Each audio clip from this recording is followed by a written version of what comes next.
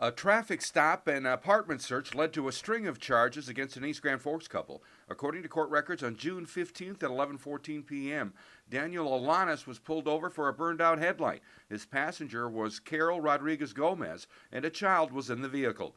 The officer reported finding open alcohol containers in the vehicle. Alanis also failed a field sobriety test and tested positive for meth use. It all led to a search warrant for the vehicle and Alanis's apartment.